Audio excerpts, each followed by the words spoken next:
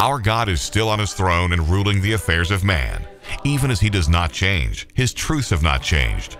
Thankfully, God still has a people which proclaim that old-time religion, setting forth his sovereignty, and the old paths of truth where we can find rest for our souls. Welcome to Word of Sovereign Grace, a ministry of Paradise Primitive Baptist Church in Arlington, Texas. Get your Bible, call your friends, and sit back as we open the King James Scriptures to explore the glorious Word of Sovereign Grace. Here's this week's message.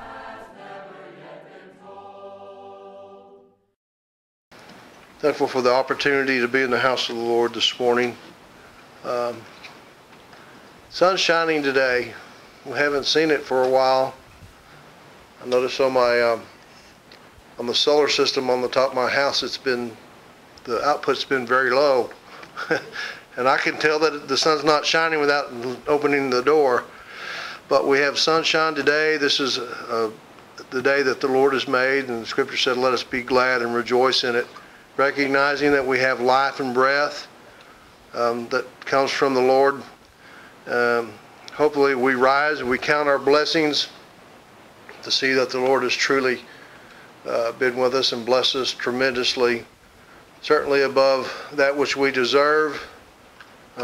Many times we feel that we don't deserve the least of his blessings, but his mercy and his grace toward us abounds. I ask that you pray for me for what time I stand before you this morning. Unlike the last few weeks, I looked and looked and looked last night, and nothing appealed to my mind. So I'm waiting on the Lord this morning to give me a message that would minister to your needs. As I was sitting on the front pew just a minute ago, I was thinking about this cancer business and all the people that we are learning that have one type of cancer or another. And I've tried to determine what's the root cause of all of this. Well, sin is the root cause, but I think that at the same time that we're probably putting things in our body that we shouldn't be. We're eating things that we shouldn't be. And I don't intend to meddle or to get into anybody's business. If you want to sit down and eat Bluebell ice cream, the whole gallon, I don't care. That's your business. But I'm afraid that greed has led a lot of people to do things with our food supply that they probably shouldn't be. You know, we hear about light bread. I remember when we were growing up, my mother would always call it light bread. Well, it was white bread, and it was pretty good to the taste, but there were a lot of the nutrients that were left out of that type of bread, unlike whole wheat or whole grain, where you find all the good things that we need, not necessarily the best tasting, but nonetheless it was better for you. And we find that because of greed, people have done things to our food supply, and because now here we have people that are living in city situations where they're gathered so much closer together, they wanted to make food that had shelf life. In order for food to stay on the shelf longer, they have to put ingredients in there that I don't think were ever intended to go into our body. I'm not going to labor long on this, but you just pick up anything in the grocery store, or a can of green beans or whatever, and there's probably some ingredients in there besides green beans. I'm thinking if I'm buying green beans, I should expect to see green beans in there, but you're seeing all kinds of ingredients that would probably take a pharmacologist to be able to pronounce the words, and they're put in there as a preservative. Just about everything that we take off the shelf. Makes us think of a more pristine time when and most of us probably couldn't live off the land the way that people used to. You had to live off the land. Before the advent of the industrial age, you probably lived on a farm, you probably raised you raised cattle and goats for goat's milk and cheese, and you farmed the land and you raised your own crops, and that's how you got by. And we probably didn't have very many instances of cancer back then like we do today. Now I'm disturbed to find out that our government has passed a bill that any meat that's imported, they don't have to tell us where it came from. So this is something that just happened, I guess, in the last 6 or 8 weeks ago. So now that when we go to the grocery store, we don't know where the meat came from. A lot of things are happening in the political world that are just that really don't surprise me, that go hand in hand with the description of the depravity of man that God describes in His Word. And because of the love of money, you see, one of the things that they've done for the love of money is creating hybrid seeds. I remember even as a young child that we used to travel back from Amarillo to Texaco, New Mexico. And there were a lot of cornfields or maize and different wheat fields.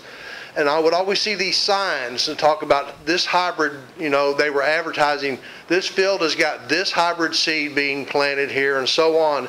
And there was it seemed like a lot of competition between everyone. But, I think that's something that God warns us not to do, not to mingle seed.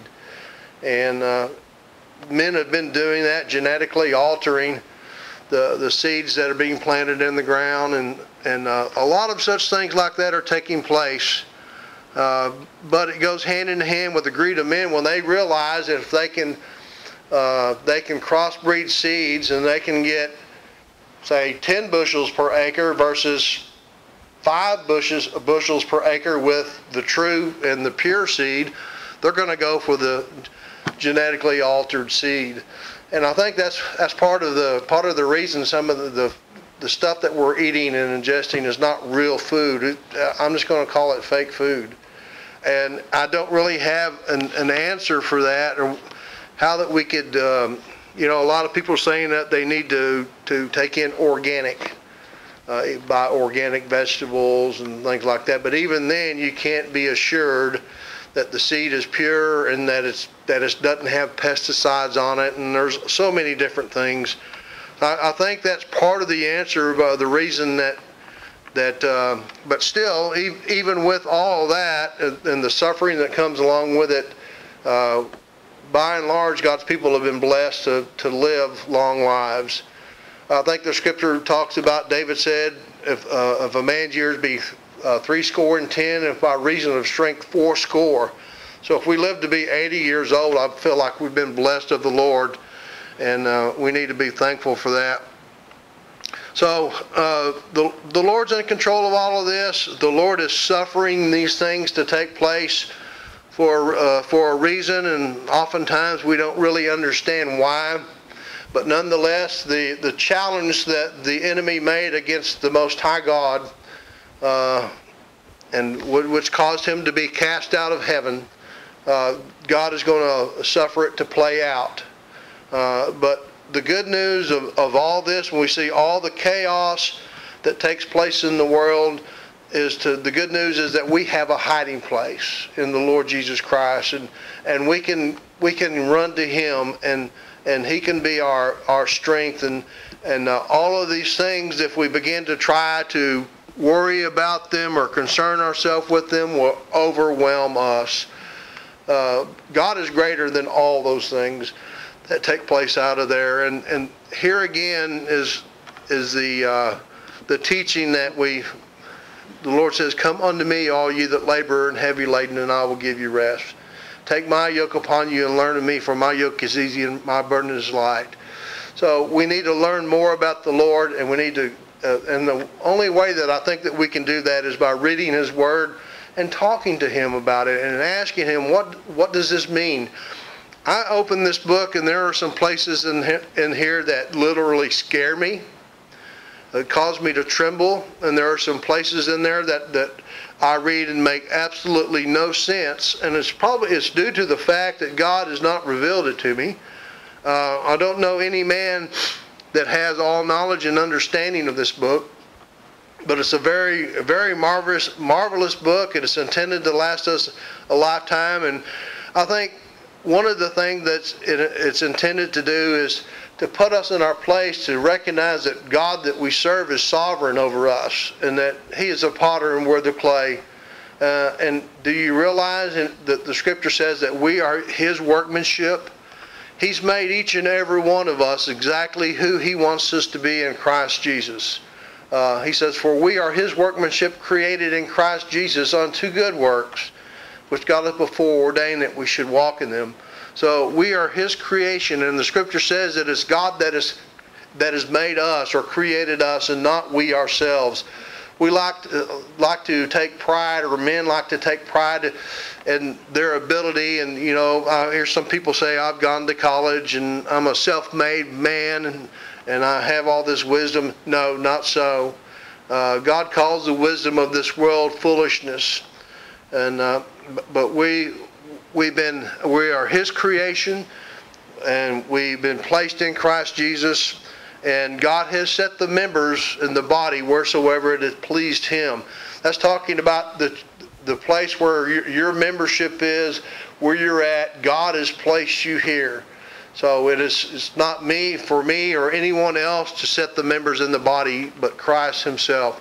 So we're beloved of the Lord. We're His workmanship.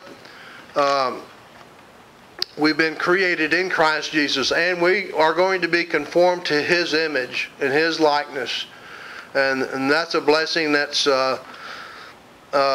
we are not going to realize right now. At best, what we can realize while we walk in this life, as we struggle against the flesh, the world, the devil, is we have the earnest of our inheritance, which is the pledge or the down payment that God has given us. He's given us the Holy Spirit, and which is like when you buy a house, you put down earnest money. And that's your pledge that you're going to go through with the deal. And God has pledged by giving us the Holy Spirit that He's going to go through with what He's promised. The Scripture says that He entered once into the holy place, having obtained eternal redemption for us, and that He's going to come back at the appropriate time, and then He's going to take us home. And that's what we look for. That's what we anticipate. But we have the gift. We have the gift of the Holy Ghost, or the gift of the Holy Spirit. And He says in one place, "If you being evil know how to give good gifts unto your children, how much more shall your Heavenly Father give the Holy Spirit to them that ask Him?" And I think that one of the things that God's people fail to do, especially, we need Him now, especially more than we ever have, looking at the condition of the world, is that we need to rise every day and ask the Lord for the leadership of His Holy Spirit to help us, to guide our steps, and to be our confidence and go with us during the day, to be our wisdom. And because if we don't have that, I feel like the world will just swallow us up. But it's a precious gift that God has given us that no one can take away from you. Just as Paul and Silas were singing, and they were in prison, they were shackled. Their feet were shackled together, and they weren't going anywhere, but they were able to praise God. You see, they say back in 1963, I guess whenever it was, that Madalyn Murray O'Hair had prayer through the Supreme Court decision, had prayer taken out of the school. You can't take prayer out of anyone's heart. I guarantee you cannot do that. The devil cannot do that. And that's a gift that God has given every one of His people. Even though they may not have been able to publicly assemble together or have teacher-led prayer, even today, children are still allowed to pray in school. They just can't have teacher-led prayer. But prayer is something that no one can take from you, and it's a gift of God, and it's part of that package that God gives us when we're born of the Spirit of God, that faith, that when we can look to Him and we can ask Him questions. And I think the problem is, though, a lot of the time that we want to try to solve problems on our own basis and try to work through them ourselves. And well, you think, I'll just wait until the big problem comes along and then I'll ask the Lord about that. But I think that we need to condition ourselves to involve the Lord in what we would term the small things as well. Is anything too big for the Lord? Or is anything too small for God? I don't think so. And I think that, like I said, that helps condition us. It helps nurture the relationship that the Lord desires that we have with Him. Let's involve Him and let's talk to Him about the small things as well. Don't think that you got it. Well, I'm going to hold off and wait till I have a big problem before I talk to the Lord. Talk to Him about the small things too, and share those things with Him. So we have the gift of the Holy Ghost and the gift of the Holy Spirit to guide us each and every day, and it's the earnest of our inheritance, and that inheritance that God has given us. That's an inheritance where thieves don't break through or steal, and rust and moth and rust do not corrupt, and thieves don't break through and steal. That's an inheritance that's in heaven. He says it's incorruptible, undefiled, and fadeth not away, and it's reserved in heaven for you. That is what the Apostle Peter says. We have a reservation that's been made, and no one's going to change that reservation. And we have a place that's been prepared. He said, I go and prepare a place for you, and if I go and prepare a place for you, I'll come again and receive you unto myself, that where I am you may be also. Isn't that a wonderful thought, to know that the Lord has prepared a place for each and every one of us in heaven and immortal glory? And unlike what I've heard some people say recently, there's this doctrine of the 5 crowns that's going around, that thinks that, well, if I do special works down here, that when I get to heaven, I'm going to have all these crowns that I'm going to be wearing. Well, I think that any crowns that the Scripture speaks of, those are the ones that we receive in this lifetime.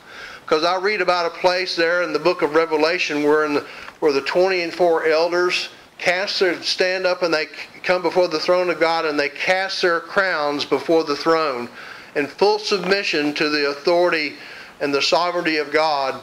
Recognize Him as King of Kings and Lord of Lords. And if there are any crowns, I would say that it would be that it's the blessing to know that Jesus is ours, because He has purchased us. He has redeemed us. He has bought us with His own blood. If there's any crown, is to know that when it comes to that time that we pass from this life to the next, that the Lord will be there with us to give us peace and grace, and that we won't be afraid. If there's any crown to be had in this life, it's to recognize that Jesus did a perfect work, and that we can rest in His finished work. I don't believe that there are any degrees of reward in heaven. And basically that's what the 5 crown doctrine teaches, that there will be different rewards in heaven, that I'll have more crowns than you, or you'll have more crowns than me, and there may be some of us that don't have any crowns and we're just in a little corner over. I don't believe that.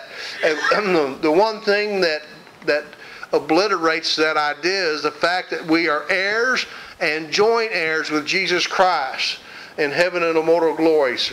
There will be no big I's, no little U's. We'll all be, there will be equality amongst us. So that's an idea that I know that it's a pseudo-works doctrine. And when I say pseudo, that means it's fake. The people that teach it start out by saying you're saved by grace, but it's one of those you're saved by grace but doctrines. But if you want crowns, you got to do this and that. But I believe that if there are any crowns that are earned in this lifetime, that they'll all be cast at the feet of Jesus, and that He only will be crowned the King of Kings and the Lord of Lords, and all knees shall bow, and every knee shall bow, and every tongue shall confess that Jesus is Lord. So we have the leadership of the Holy Spirit. We have the knowledge to know that, we have the knowledge to know that we've been redeemed by Christ, and that His redemption is a perfect work in every regard. And there's nothing left. There's nothing left to add to it. He's not waiting for anyone to accept Him, or anyone to believe, or anyone to have faith before in order for them to get into heaven, because it's His work alone, by the grace of God alone, that we can enter into heaven, because we're told in so many different places that there are no works, that our works cannot merit heaven and immortal glory. Now, I don't need to, with this group, I don't need to go over those texts. You should know them very well. I hope that you have them memorized. But the Lord did a perfect work, and I'm so thankful this morning that I have that knowledge. And if I'm not deceived in my heart, we are all resting. He says there remaineth a rest for the people of God. And if we're resting in the finished work of the Lord Jesus Christ, and we believe that His grace was sufficient in order to redeem us from the hand of the devil, we can find rest. And the Apostle Paul, it almost seems like a contradiction in terms, but Paul says, let us therefore labor to enter into that rest. It is a labor before we can get to that point, because we have to cast off human pride. We have to cast off the thoughts and the ideas that our works, that we can just help the Lord out. You know, the Lord tried to save us, and He got us so far, but we just need to kind of help Him out. We need to cast that off. And that's part of the labor of entering into that rest, is working through those things and casting them off and trusting wholly in what He hath done. When the Scripture says, thou shalt call His name Jesus, for He shall save His people from their sins, I believe that He did save His people. And the Scripture says in another place in the book of Timothy, the foundation of the Lord standeth sure, having this seal, the Lord knoweth them that are His. And that was said in response to when Paul was writing about, was it Hymenaeus and Philetus, that were teaching that the resurrection was past. And they overthrew the faith of some. But he says, nevertheless, even though if some had fallen away from the faith, even though if some were no longer in the church, he said, nevertheless, the foundation of God standeth sure. He says, for the Lord knoweth them that are His. God has a perfect, intimate knowledge of each and every one whose names were penned in the Lamb's Book of Life from the foundation of the world, and nothing can change that. That's the foundation of God that stands sure. But you think about that a little bit. That when was it Hymenaeus and Philetus that were teaching the resurrection was past?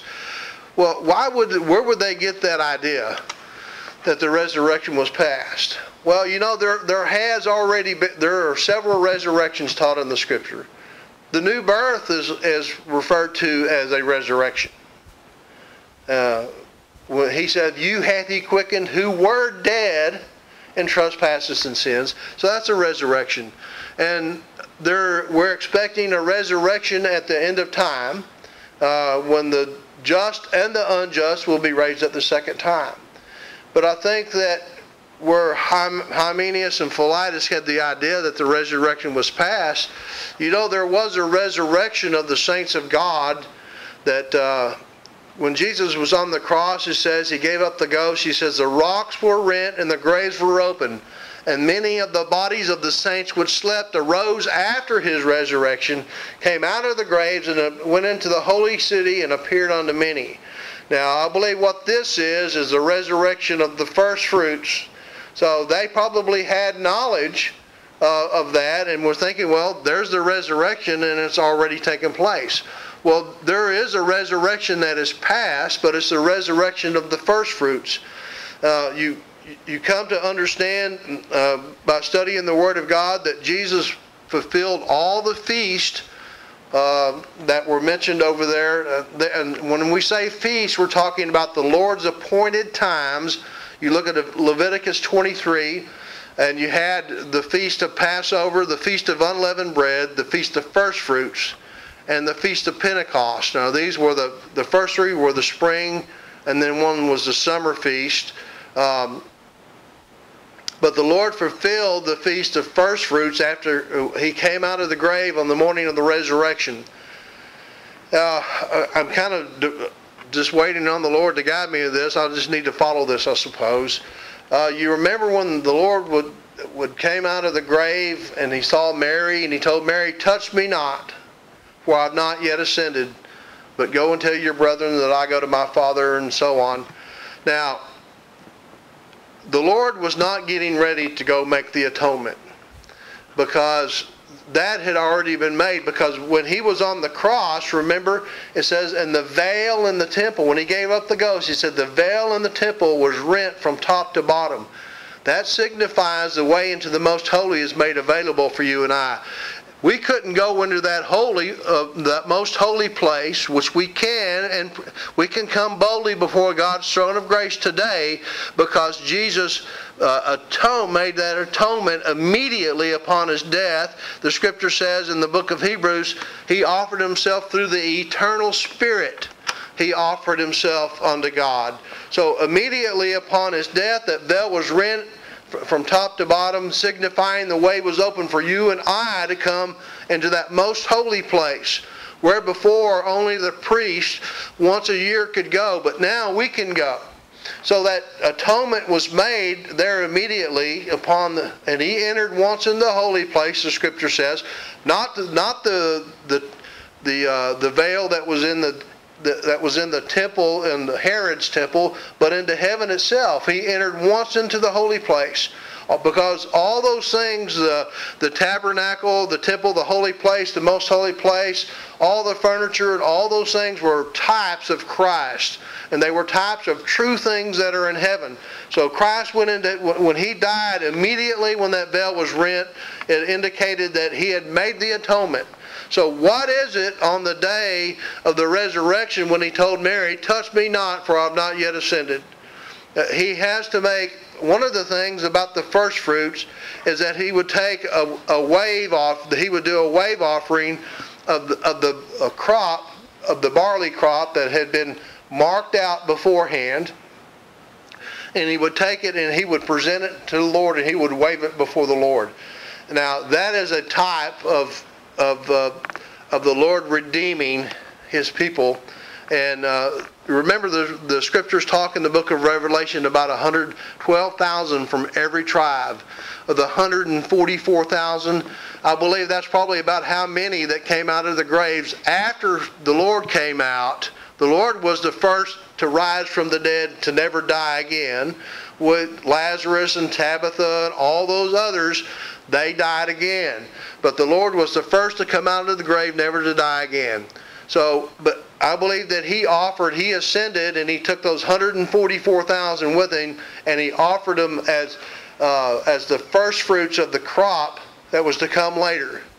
Okay, and that's meaning at the last day at the general resurrection. So if Hymenaeus and Philetus were teaching that the resurrection was past, they were partially true, but if they were teaching that the general resurrection was past, that is error. And I know that there are some people that take a position that's called praeterism. Praeterism teaches that the resurrection is past. Praeterism teaches that the second coming has already taken place. And they tie those things strictly to the destruction of Jerusalem. I don't buy into that, because that just kind of wipes out all hope for the children of God. If to say that there's no resurrection that we're anticipating or looking for, and the Lord's not coming back, that just kind of destroys all of our hope, doesn't it? But nonetheless, there are people out there that sincerely believe those teachings, and they're not understanding that those things that happened in AD 70 were prefiguring the end of time, and when the Lord would come, there was a coming of the Lord in AD 70. The Lord came with clouds in judgment against Jerusalem for killing all the righteous prophets and all of those things, which is another subject. I don't want to get too far off into that. But the Lord did come in the clouds. There was a resurrection after he came out of the grave, and the Lord did come to destroy Jerusalem in AD 70, and that's what the Lord told, was it Caiaphas the high priest, that you shall see the Son of Man coming in the clouds of heaven with great power and glory. Well, it does, and if you look in the Old Testament, there are a lot of different places where it says that God came in clouds and He came to judge in clouds. It doesn't mean that the Lord literally came. It means that it was God's judgment that came against the nation of Israel and the Jews. And this was the true Reformation period. So there was a resurrection of the first fruits. And I believe that the Lord fulfilled first fruits just as we believe He fulfilled Passover and unleavened bread. I believe that He fulfilled first fruits, and that those that came out of the grave were presented unto God. The Scripture will bear this out. You can look it up for yourselves, and I encourage you to do that very thing. I'll tell you again, you've heard me say many times, you should not believe everything that I tell you without checking it out. God has given you sharp minds. He's given you intellect. He's given you the gift of His Holy Spirit. And you can read the Bible and you can pray and you can see whether the things that I'm telling you are so. That's what Paul said, the testimony of, he says, the Bereans, they were more noble than those of Thessalonica, and that they searched the Scriptures daily to see whether the things that Paul said were so. So, in other words, they heard Paul, but they checked Paul out. Okay, so, but he said those in Thessalonica, they must have been lazy. That's all I can figure, because the Bereans were more noble than those in Thessalonica. Because they searched the Scripture, so obviously the Thessalonians were not checking out the Scripture. They weren't checking to see if the things that the Apostle Paul was saying was so. And that's so important, especially in the day and age that we live, that you don't trust your pastor to do all your studying for you. You need to be in the Scripture yourself. And you can see these things. The Lord can show them to you. So, yes, there was a resurrection, and it did overthrow the faith of some, but he said, nevertheless, the foundation of God standeth sure, having this seal, the Lord knoweth them that are His. Now, if the Lord knows them that are His, how long do you suspect that He's known them? He's known them from all eternity past, hasn't He? Well, is anything that I do or that I preach to, or anything that anyone else does going to, if I preach hard enough, can I get some more in that Lamb's Book of Life? Or if I preach Christmas too hard and everybody leaves, are they going to fall out of the Lamb's Book of Life? No, they're not. He said, nothing that we can do can change that number. The Lord knows them. And that word knoweth, let's talk about that for just a second. For whom He did foreknow, He also did predestinate. And that idea carries with it intimacy. The Lord is intimate with His people. I'll give you a couple of examples. When the angel Gabriel was talking to Mary, said that the Holy Ghost that she would be with child. And she says, well, how shall this be, seeing I know not a man? It didn't mean that she didn't have knowledge of men. When she said, I know not a man, it means that she was not intimate with a man. She understood what it takes, the natural process that God has put in place in order to procreate. She knew what that was. And she knew that she was a virgin and she had not been with a man. She had not known a man. Another place, it's rather crude, but you find in the book of Judges, chapter 19, and also in the book of Genesis. You remember when the two angels came to Lot's house, and the men of the city saw the angels come into Lot's house, and they beat on the door and said, send those men out, that we might know them. Well, they didn't want to shake hands and find out what their politics were and where they're from, and talk about their family. No, they wanted to sodomize them. Okay, that's where we get that word sodomy, because they wanted to sodomize those men. And Lot said, brethren, do not so wickedly. He said, let me send my daughters out, and you do whatsoever you please with them. But anyway, that to send them out that we might know them, that's talking about having intercourse with them. And Mary knew that she had not had intercourse with Joseph. Now, the Lord being intimate with and I don't mean, what I mean, don't take when it says the Lord knoweth them that are His, means that we're having any type of intercourse that we understand. We have a relationship with God, and it is an intimate relationship, but don't tie that so hard to the natural procreation process that we understand. Don't tie it so hard to that. Jesus is not your boyfriend kind of thing, okay? So anyway, the Lord knoweth them that are His, and that's what He said to some in one place, that those that were boasting of the works that they had done. Lord, it said, Lord, Lord, open to us. We've done many wonderful things in your name. We've prophesied in your name. We've cast out devils. We've done many wonderful works.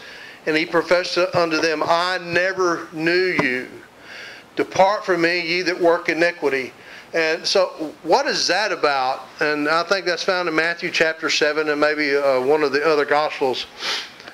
What is it that where people are doing good works, supposedly in the name of the Lord, and the Lord calls it iniquity? Well, it's when people are refusing, I think, to rest in the finished work of the Lord Jesus Christ, when they reject His work and saying, it's not good enough until I add something to it. I think that's working iniquity. Because I believe that Jesus has done all things well. I believe He said, He told the Lord in John chapter 17, I've finished the work which Thou hast given me. I've given eternal life to as many as Thou hast given me. He says He's lost nothing. But to work, to do good works, and for the Lord to identify it as works of iniquity, it means that you've rejected His work as being sufficient, or being complete or perfect. That is, when you stop to think about it, to think that you've got to do something to add to what the Lord had done. I don't think the Lord's very pleased with that. He saw in Isaiah, I believe in the 55th chapter, He's talking about, He shall see the travail of His soul and shall be satisfied.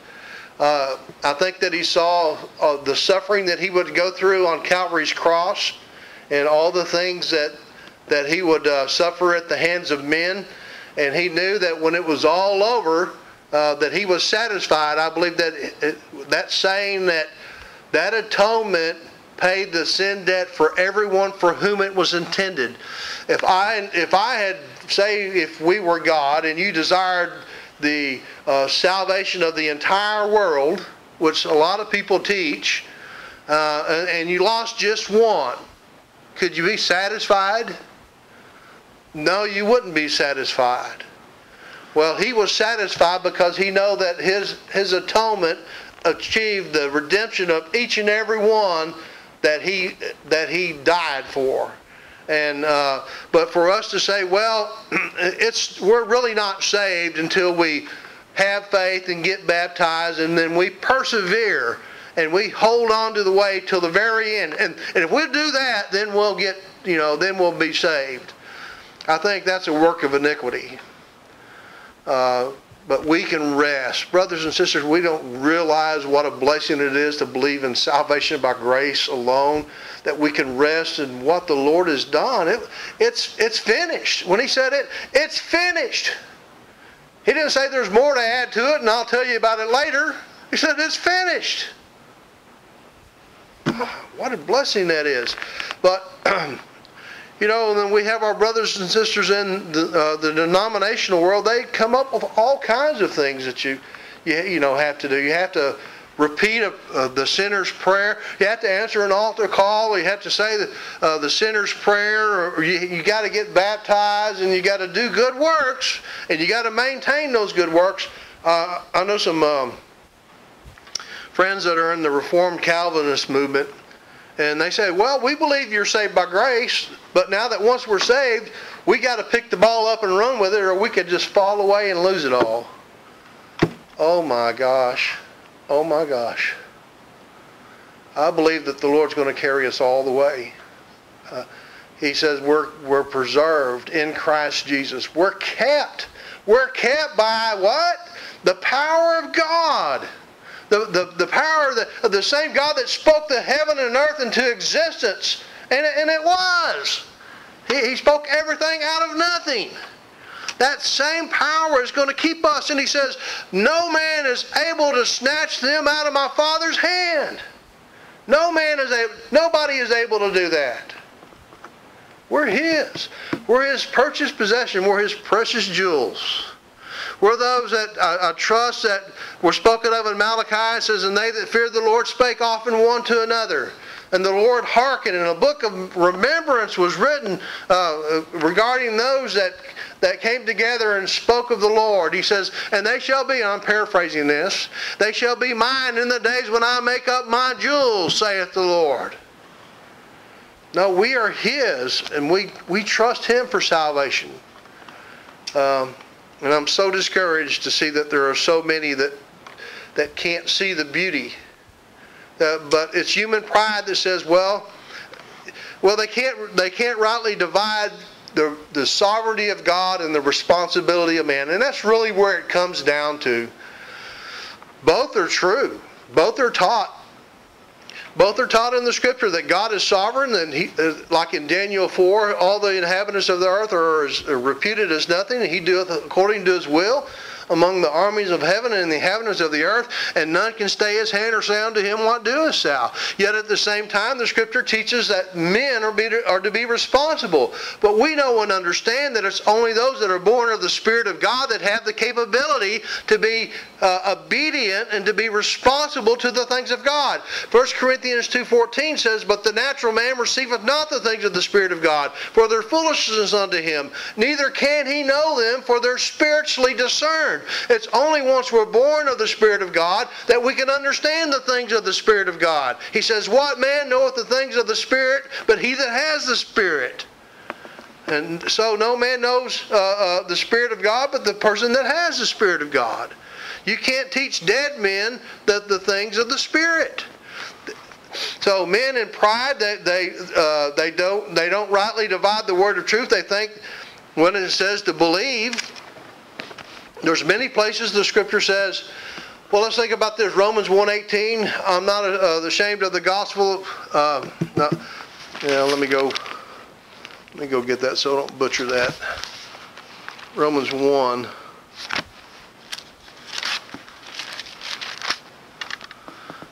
Verse 18 says, no, that's not what I wanted. Was it verse 8?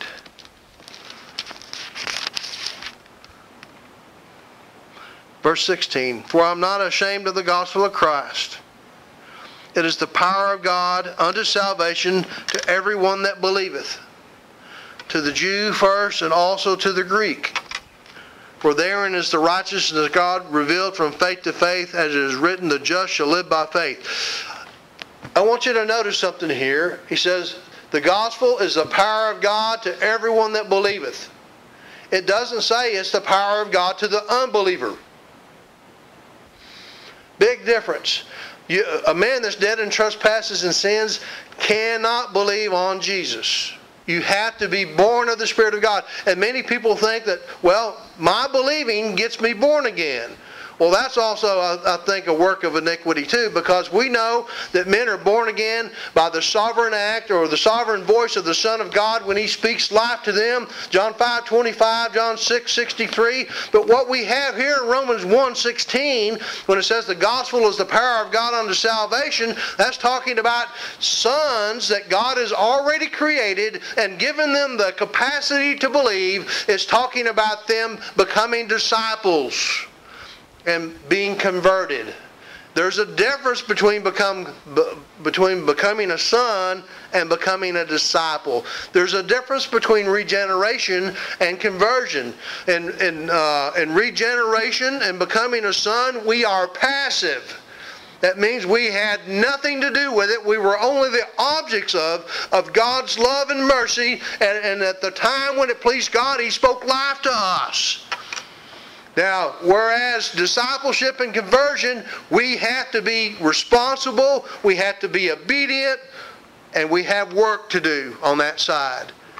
And we know that those works have nothing to do with getting us into heaven and immortal glory. So when the Lord tells those, depart from me, ye that work iniquity, those are the people that are trying to work their way into heaven. Not right, they haven't rightly divided. Now, there's a lot of different things that we could talk about, but the Lord knoweth them that are His. He's known them from all eternity. Nothing we can do is going to change that number. There's not going to be one added. There's not going to be one subtracted. And that blotting out. You remember you read about people being blotted out of the book of God. Well, there's got to be more than one book. I believe that there's a Lamb's Book of Life, and that it's sealed with 7 seals. And I don't think God opens it up and erases names or adds names when somebody makes an altar call. Over there in the Great White Throne Judgment, it says, and the books were opened, and the Book of Life. And I think the Book of Life is wherein we're judged of the things that are written in this book right here. And did you know? Now those people at the Great White Throne Judgment were judged, everyone according to their works. But I want you to know this. He says the dead, both small and great, stood before that throne. The dead, both small and great, stood before the throne. Now, who is God? Is he the God of the dead, or is He the God of the living? He said, I am the God of Abraham, Isaac, and Jacob. I'm not the God of the dead, but of the living. So it was the dead, both small and great, standing before that great white throne that were judged according to the works. And I suggest to you what we see over there is the left-hand view of Matthew chapter 25. When He divided the sheep from the goats, the sheep were put on His right hand, the goats were on His left hand, and I believe in Revelation 20, what you are seeing is the left-hand view of Matthew chapter 25. Because the books are already opened. Someone said, well, why is the book of life open there? Well, it's because the Lord's got the books open. He's invited those on His right hand to come and receive the kingdom prepared for them from the foundation of the world. And He's fixing to tell those on His left hand to depart into everlasting fire prepared for the devil and his angels. So I suggest to you, the next time that you read Revelation 20 and you get to that part, and those people are judged according to their works, that's the left-hand view of Matthew 25. Because brothers and sisters, if it comes to the time of the end, and if we're judged according to our works, we're toast. If we can't plead the blood and the righteousness of the Lord Jesus Christ, and that if His blood has not washed our sins away and put them as far as the east is from the west, we're in trouble. If we weren't judged on Calvary's cross, and I believe that we were, that all of our sins were laid on Christ, we're in trouble. But I don't believe that we're in trouble. We're not going to be judged according to we are judged according to our works each and every day that we live. We shall stand before that scripture in 2 Corinthians, I says that we shall all stand before the judgment seat of Christ. You know, I think that I've probably stood before that judgment seat many times in this life. And I've been judged of the Lord. And I'm judged according to the things that are written in this book when I fail to do the things that are written in this book. But He does not punish us or exact from us what we deserve on account of our sin when we fail Him. And by the way, you know, not all judgment is negative judgment. A lot of times we hear judgment and people cringe. Let me tell you something. We all want to hear this. Well done, thou good and faithful servant. That's a positive judgment. Enter into the joy of the Lord. And that's what we anticipate and we hope to hear on the morning of the resurrection when we're gathered before God's throne. And we'll be welcomed. And he said, come, inherit the kingdom prepared for you from the foundation of the world. And Jesus said in another place, he will tell the Father, behold, Father, I and the children which thou hast given me, and I lost nothing. Nah, that's the God that I believe in. That's the God I believe that this Bible teaches. And I believe that we're a blessed people if we can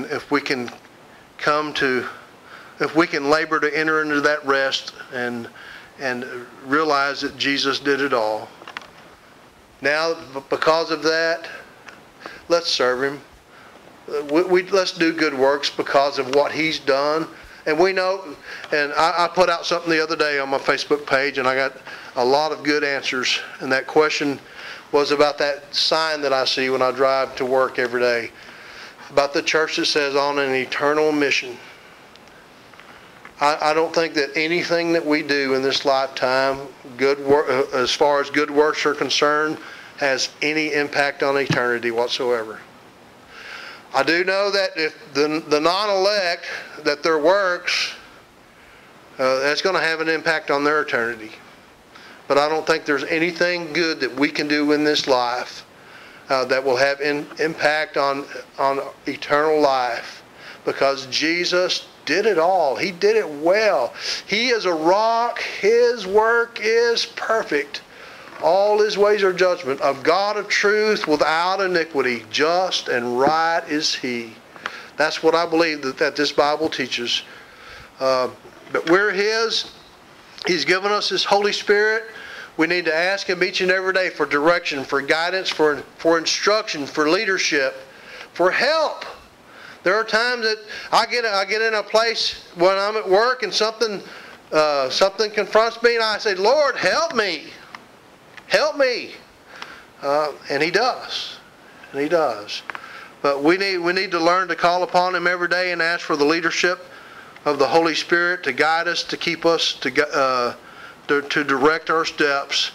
And we need to be as David, who said, Thy word have I hid in my heart that I might not sin against Thee. If we don't know what this word teaches, we need to be reading it. We need to be hiding it in here. We need to be hiding it. Because I guarantee you the enemy is out to assault the throne of God. Now, you've heard me say on many occasions, and he says that the kingdom of God cometh not with observation, for lo, the kingdom of God is within you. If the kingdom of God is within us, in our hearts, then we have a kingdom, that means we have a dominion, and that we have a king. And He's sitting on the throne in our hearts. The enemy is working full time to try to dethrone Christ from our heart. And we have a say in that warfare. If we're going to be obedient or not, if we're going to cast down the imaginations and everything that exalts itself against the knowledge of God. We have a fight to fight, and that's the fight that we have to fight to keep the devil out and don't let him dethrone God. I think the more that I think about it, the more that I study, the more that I meditate, I think that son of perdition, and it talks about that he's sitting in the temple of God, shewing himself that he is God. I think that's not talking about not necessarily talking about the Herod's temple that was destroyed in AD 70. I don't think it's talking about some future temple that the Jews want to build on over there on Mount Moriah. Well, the mount where the temple of the Dome of the Rock is. They want to rebuild that temple. They want to reinstitute it and reinstitute the sacrifices, and also that the son of perdition can sit there. The more that I think about it, I think that Satan has always wanted to have control over God's people in their hearts. He says, he says, I'll ascend to the heights. I'll ascend to the throne of God. And I think that he has probably overthrown the hearts of some people. And because it's pretty obvious that they're not following the straight and narrow, or they're not following the difficult way. Anyway, there's a lot more that I could say about that. I don't know what I'm going to preach on this morning. I haven't taken a text, So I guess it's probably time for me to go ahead and sit down. I thank you all for your good attention. So we stand and sing a suitable hymn if David's ready. We're ready for you, David. Word of Sovereign Grace, a ministry of Paradise Primitive Baptist Church in Arlington, Texas. Paradise Primitive Baptist Church is located at 5300 Mansfield Road in Arlington, Texas. Services begin at 10:30 each Sunday morning. Plan to come and worship with us. To find out more about Paradise Primitive Baptist Church, visit www.paradisepbc.org. Be sure to visit our website for articles, video, and audio sermons, as well as biblical answers to your questions. Thanks for watching, and be sure to join us again next week. May God richly bless you.